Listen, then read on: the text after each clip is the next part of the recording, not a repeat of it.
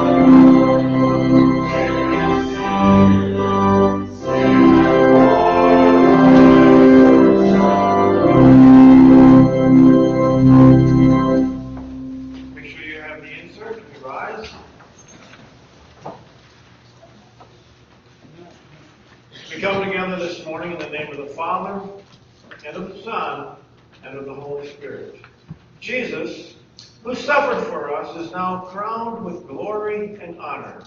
Praise God for his Son, Jesus, who perfected our salvation by his life, death, and resurrection.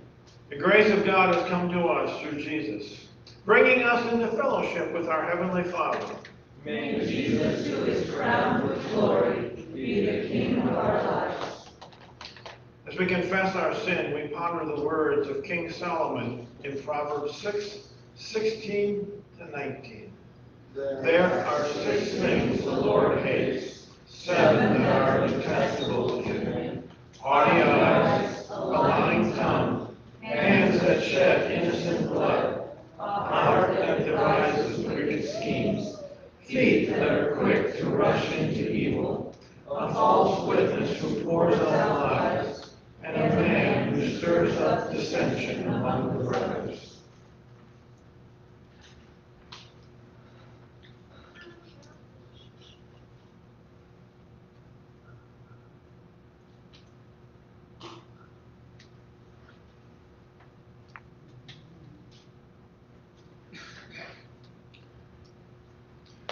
The saying is sure and worthy of full acceptance, that Jesus came into this world to save sinners. Christ himself came and bore our sin in his body on the cross, so that free from sin we might live for righteousness. In the name of Jesus Christ, you are forgiven. Since God has forgiven you in Christ, let us forgive one another. The peace of our Lord Jesus Christ be with you all. Amen and amen.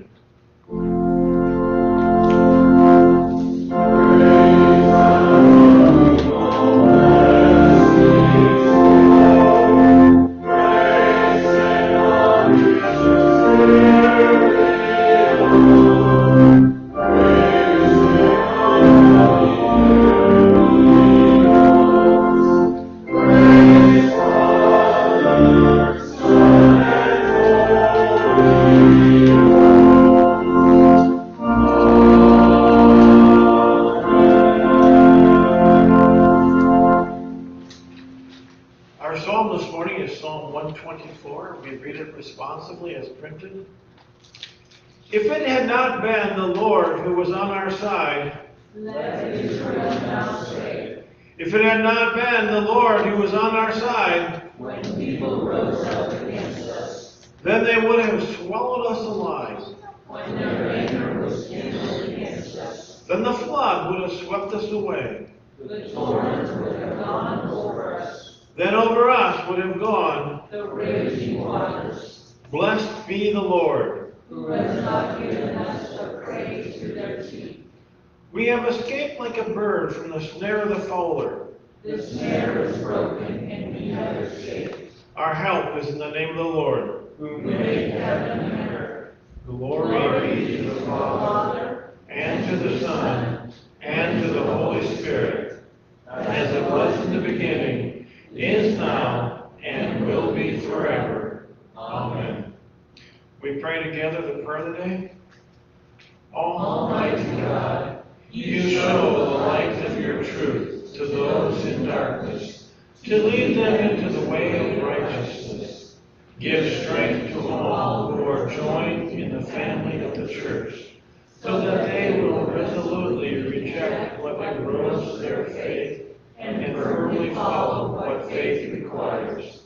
Through your Son, Jesus Christ our Lord, who lives and reigns with you in the Holy Spirit, one God, now and forever. Amen. You may be seated.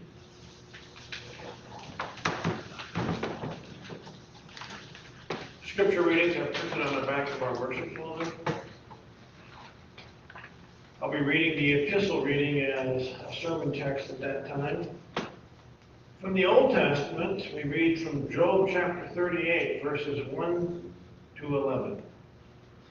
Then the Lord answered Job out of the whirlwind and said, Who is this that darkens counsel by words without knowledge? Dress for action like a man, I will question you, and you make it known to me. Where were you when I laid the foundation of the earth? Tell me, if you have understanding. Who determined its measurements? Surely you know. Or who stretched the line upon it? On what were its bases sunk? Or who laid its cornerstone? When the morning stars sang together and all the sons of God shouted for joy? Or who shut in the sea with doors when it burst out from the womb? When I made clouds its garment and thick darkness its swaddling hand, and prescribed limits for it, and set bars and doors, and said, Thus far shall you come and no further. And here shall your proud ways be stayed.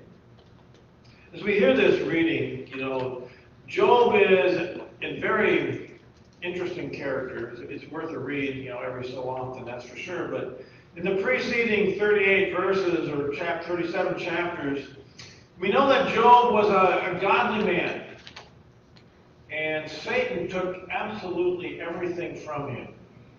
His children, his wealth, really even his health, but the only thing that Satan did take from him was his life. And, Job had questions. We all would. We all would.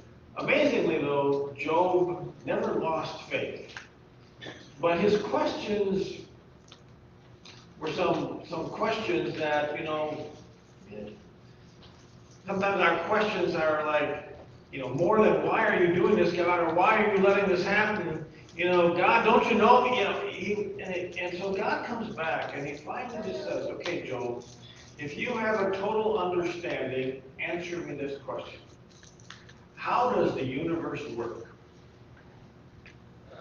We know that there's stars and everything else, but I'm going to give you a question. I don't know how scientific this is. If you go out in the middle of a dark night and the stars are shining, what's the most stars you can see at one point in time? At least the guy I read said 9,600. You'll never see more stars than that. I mean, you might span with your eyes, but in one vision, you will see 9,600 stars at the most. I just thought, interesting fact. But God set that up. God set that up. And he put this planet, which doesn't seem to have anything supporting it in the universe, but yet it stays. It rotates. God set that up. So be awed by our God and all that he has done for us. We rise to hear, no, actually I said that wrong. I'm going to preach in the gospel, so I'm going to read this 2 Corinthians 6, 1-13. You can stay down. Sorry. Working together with him then, we appeal to you not to receive the grace of God in vain, for he says, in a favorable time I listened to you, and in a day of salvation I have helped you. Behold, now is the favorable time. Behold, now is the day of salvation. We put no obstacle in anyone's way, so that no fault may be found with our ministry.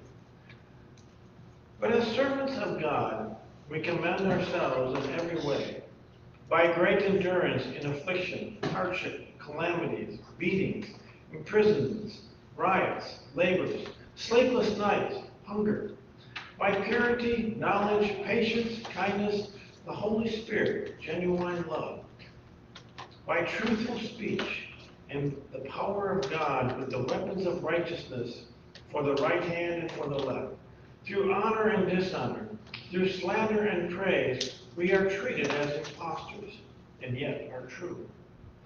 As unknown and yet well known, as dying and behold, we live. As punished and yet not killed, as sorrowful, yet always rejoicing, as poor, yet making many rich, as having nothing, yet possessing everything. For we have truly spoken to you, Corinthians. Our heart is wide open.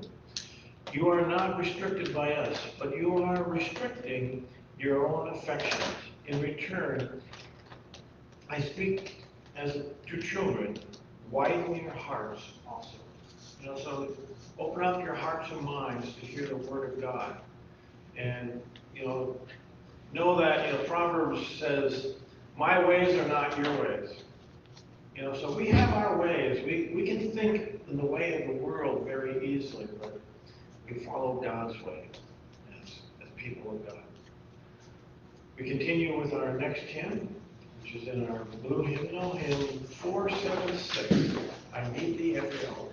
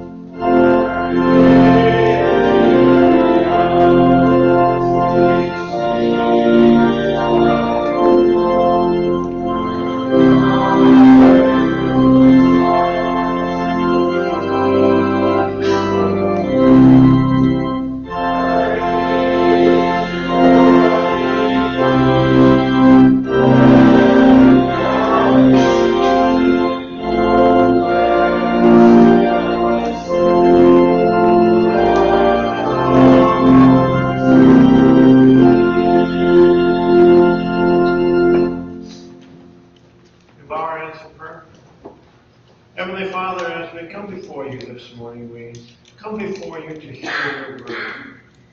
May we truly hear it. May we truly take the truth of your word into our hearts, minds, and into our day-to-day life. May we be lifted up and strengthened as we go forward and have that peace that passes all understanding. In Jesus' name we pray. Amen. Our text comes from Mark chapter 4, verses 35 to 41, and reads, On that day, when evening had come, Jesus said to them, Let us go across to the other side. And leaving the crowd, they took him with them in the boat, just as he was. And other boats were with him. And a great windstorm arose, and the waves were breaking into the boat, so that the boat was already filling. But he was in the stern, asleep on the cushion. And they woke him and said to him, Teacher, do you not care that we are perishing? And he awoke and rebuked the wind and said to the sea, Peace, be still. And the wind ceased, and there was a great calm. He said to them, Why are you so afraid? Have you still no faith? And they were filled with a great fear and said to one another, Who then is this, that even the wind and the sea obey him? This is our text.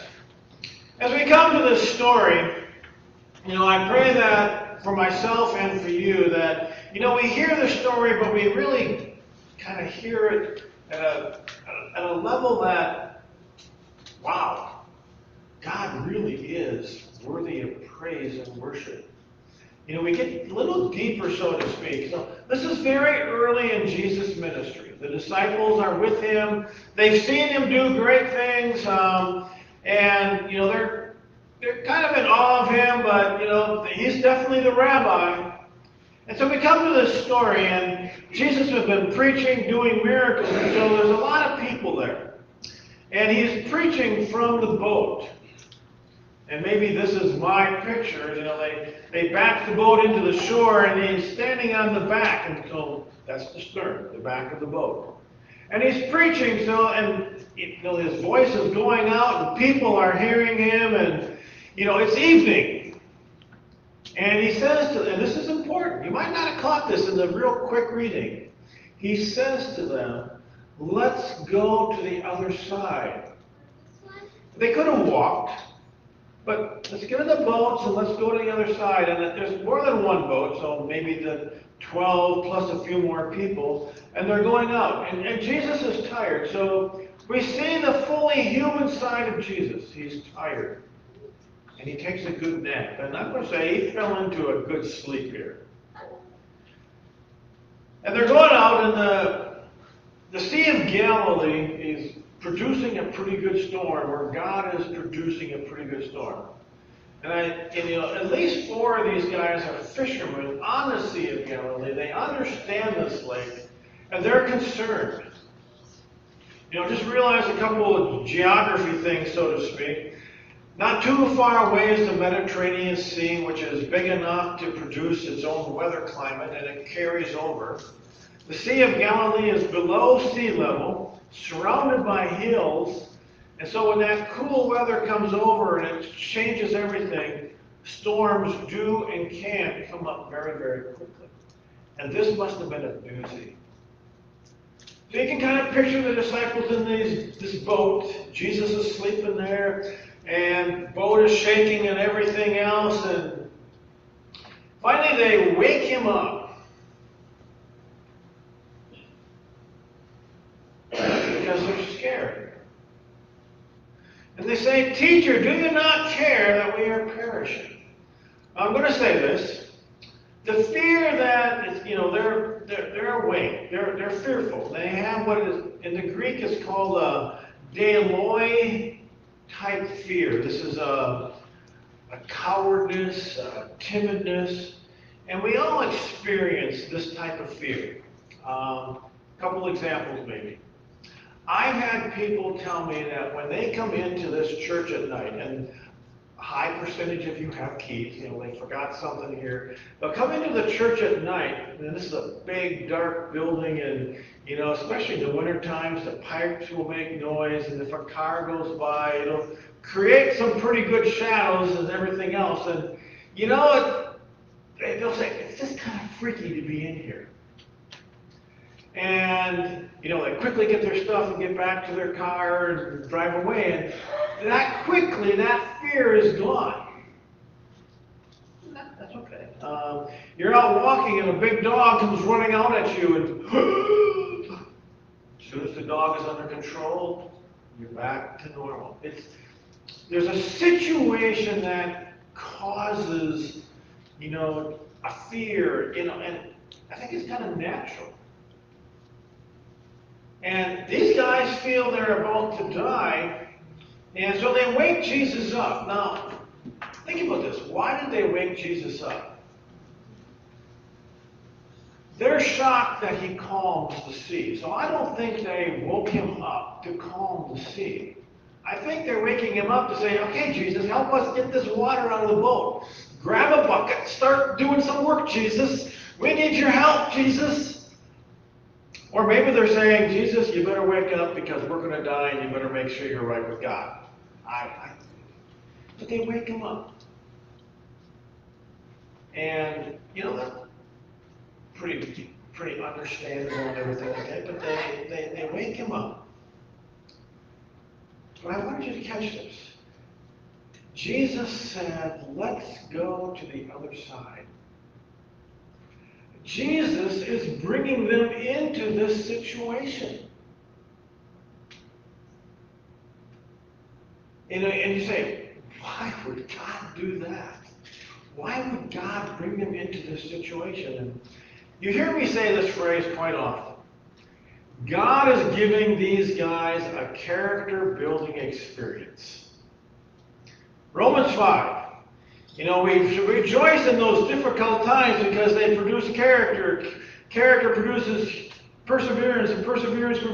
So he's giving them this character-building experience to say, okay, guys, it's tough, I know, but I'm here for you. Know that I'm here for you.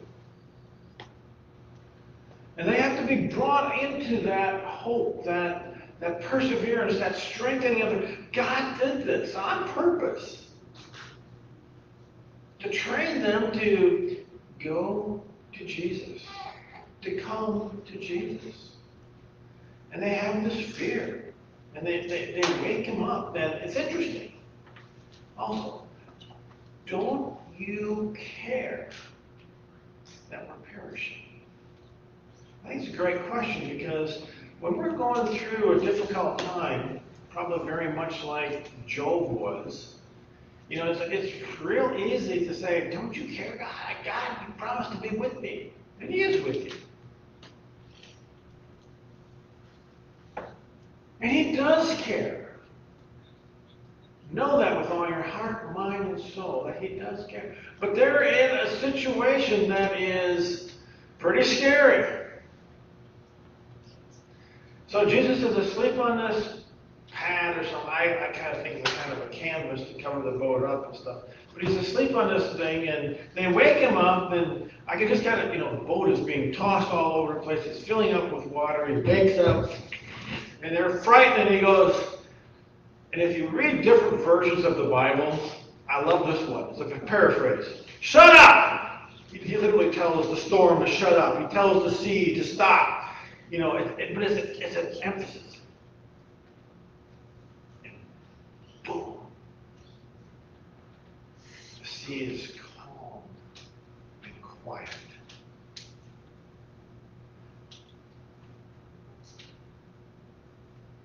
Then what happens? Jesus kind of rebukes the disciples. Why are you so afraid? Have you still no faith? And it's like, you've seen me do these miracles. You should know that I can take care of you. But you have no faith. And catch this in verse 41. And they are filled with great fear. Why do they now have a great fear? Well, once again being brought into a reality that this Jesus is God. And they're kind of knowing it, let's just go with the idea that they know their Bible pretty well. And the Psalms, just if you want, Psalm 89, Psalm 107 are two great examples of only God can control the sea and the water. So when Jesus says, shut up to the sea, and it shuts up, you're like, wow, who is this guy? They're saying, who is this guy? But they're also probably saying, is this really God? Now, the Greek word for this great fear is aphabetheson. Now, that might not mean much to you, and my Greek is, I have it written here in Greek, and my Greek might be a little weak here, but you might have heard the word phobia in that form of Greek fear. Now, we sometimes hear the word phobia and we jump to this, it's an irrational fear. So I come into this church when it's dark all the time and hear the pipes and I never have a fear. So I can almost in one sense of the word say, if you come in here and you're afraid, no, your fear is very real. I listened to a guy talk about his 3-year-old son this last week, and he said, my son has got the most irrational fear. He'll sit there and he'll pick up a snake and look at it and do everything else with it, but if he's in the room with a fly, he'll run out of that room screaming. And you guys are laughing. It sounds irrational, but it's very real to that child.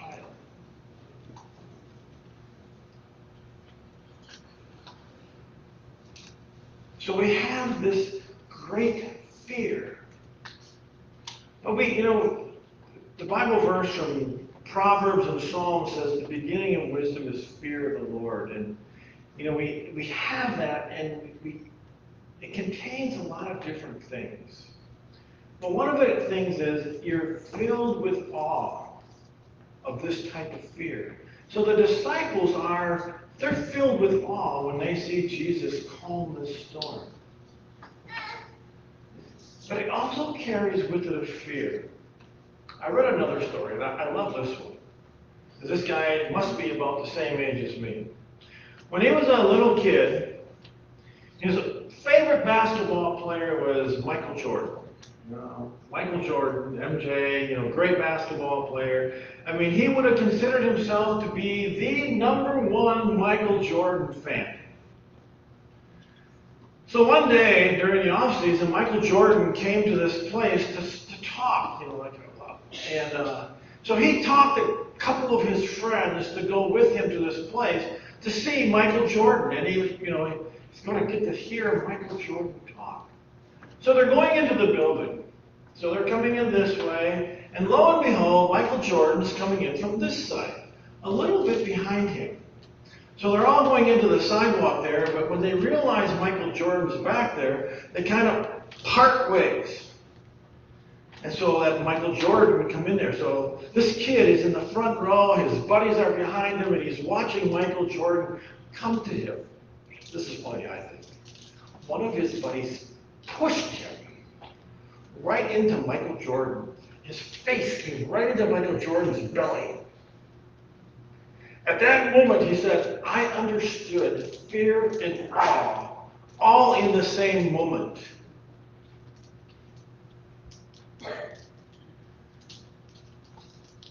I thought Michael Jordan was a great basketball player.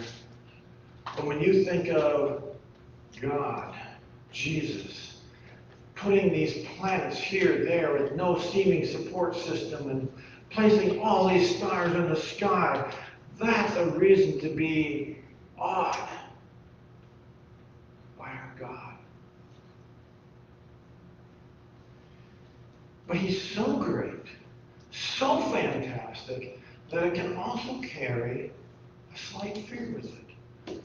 And that's probably a good thing. Because we're just so in awe of what Jesus has done.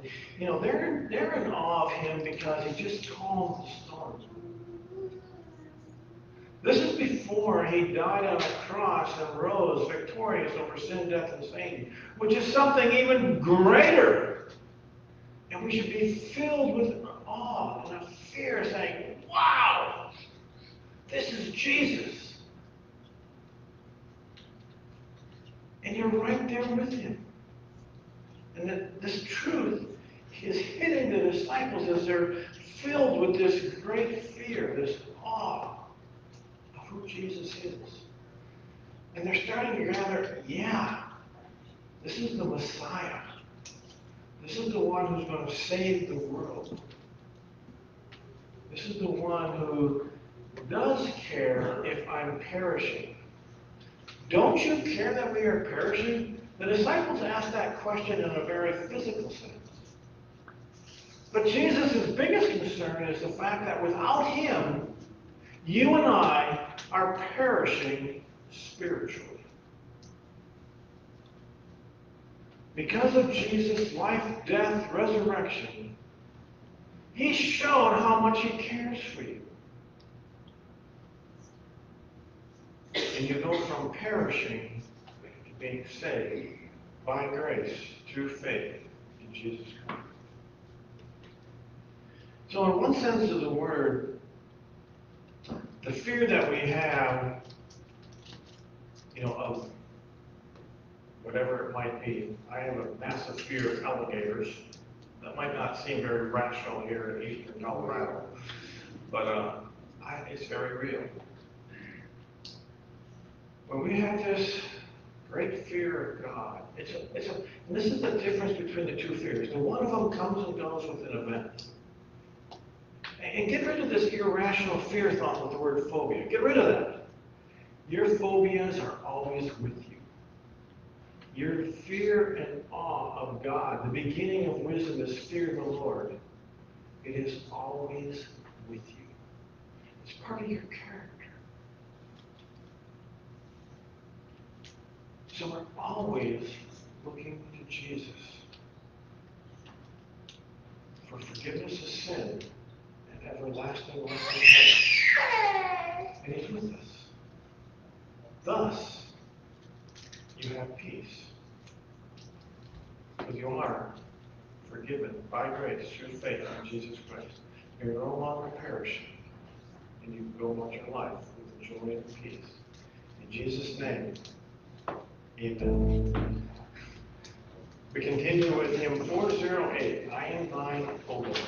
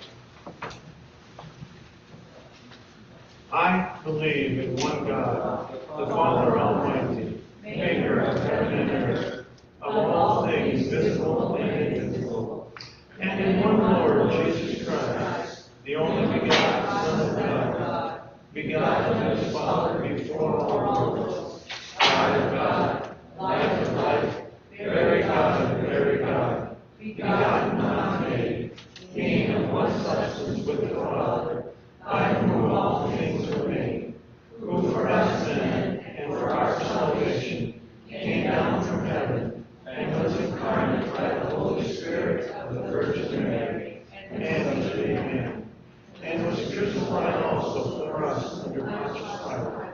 He suffered and was buried, and the third day he rose again in accordance to the Scriptures, and ascended into heaven, and sits at the right hand of the Father. And he will come again with glory to judge the living and the dead, whose kingdom will have no end. And I believe in the Holy Spirit, the Lord and giver of life, who proceeds from the Father and the Son, who with the Father and the Son together is worshipped and glorified, who spoke by the prophets. And I believe in one holy Christian apostolic church.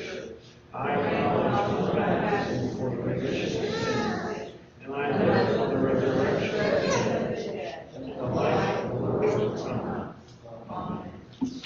Heavenly Father, we come before you today and we say thank you.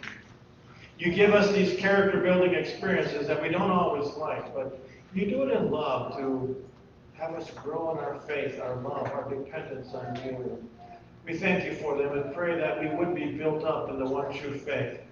May the Holy Spirit, may the Holy Word reach into our hearts and minds with this truth and give us a peace that only you can give. We also come before you, Heavenly Father, and pray that you would watch over and bless these named individuals as they go about their lives and, upcoming situations, health issues, and stuff like that. Bless them and their families. We name Heather Van Maarth, Catherine Davis, Ron Flerke, Judy Conrad, Billy Horning, Joellen Stout, Mary Koblazer, Agnes Ottoman, Tina Swar, Mashara Diaz, Kaylin France, Leonard Dutton, Irma Shaw, Vanessa Warden, Sid Gibbs, Arlen Tanner, Laura Washi, Charlie Wallstrom, Bev County, Rick Salling, Chad Jensen, Bonnie Willis, Linda Morrow, Thatcher and Taya Flock, Ron Scott, Jarita Henry, Grant Dinas, Ray Albertson, Jim Abbey, Roger Bloom, Sharon Powell. We also pray, Heavenly Father, that you would watch over our military men and women. We name Andrew Burton, Patricia Callahan, Josh Flerke, Colin Whitnock, Colin Medley, and Colby Ross. Bless all these men and women. Many are certainly in harm's danger each day. We pray, Heavenly Father, that you would bless the moms and dads that raise their children up to know Jesus Christ. Lift them up and give them that peace that as they grow up, they may know that you were with them always to the end of the age. Be with the fathers on this special day. Lift them up too. And, let them know that they are loved by their children, but mostly that you are loved by them. We also pray that you would give us the wisdom to lead us and guide us. Instill your wisdom into the hearts and minds of our leaders, that they may lead us in a godly way. We pray in Jesus' name. Amen. We pray together the Lord's Prayer. Our Father, who art in heaven, hallowed be thy name. Thy kingdom come, thy will be done, on earth as it is in heaven. Give us this day our daily bread, and forgive us our trespasses, as we forgive those who trespass against us. And lead us not into temptation, but deliver us from evil. For thine is the kingdom, and the power, and the glory, forever and ever. Amen. On the night that Jesus was betrayed, he took bread after supper, and when he had given thanks, he gave it to his disciples and said, "Take and eat. This is my body, which is given to you. Do this in remembrance of me." In the same way also, he took the cup after supper, and when he had given thanks, he gave it to his disciples and said, Take and drink. This is my blood, the New Testament, which is given to you for the forgiveness of all your sin. Do this in remembrance of me.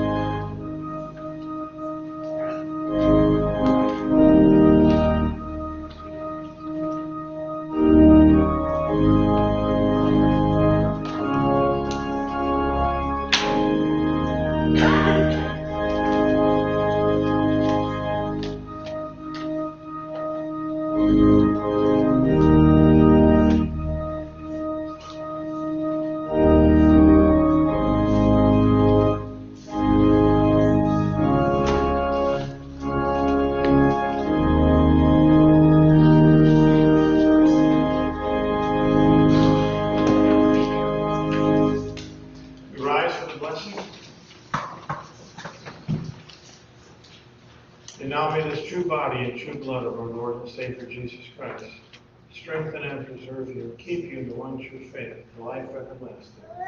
Depart in peace. Amen. Note that we're going to sing "This Is the Day" twice.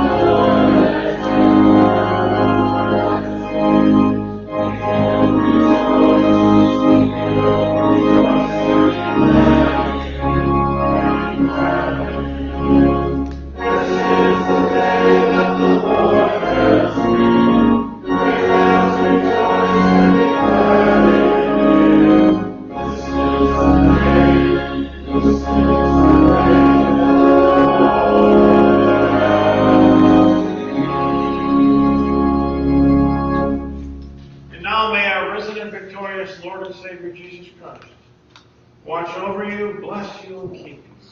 In the name of the Father, in the name of the Son, in the name of the Holy Spirit. Amen. You may be seated, and we continue by singing hymn 50, Great is the Lord.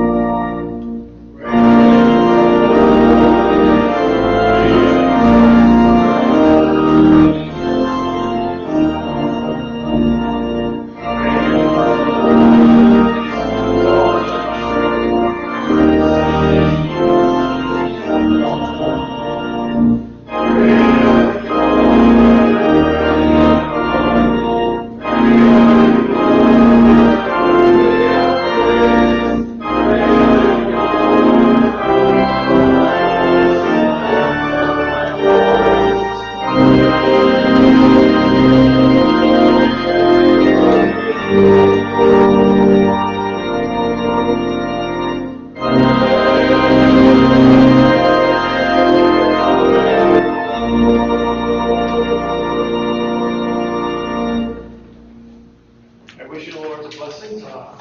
Going again to the new Happy Father's Day. Tomorrow night is parish planning, 7 o'clock here. Try to have somebody from each committee here. If you'd like, you can tell me I can call you, and I will call you and kind of let you be a part of it that way. But I wish you the Lord's blessings. Have a great day. Please join us for fellowship and everything. See you again.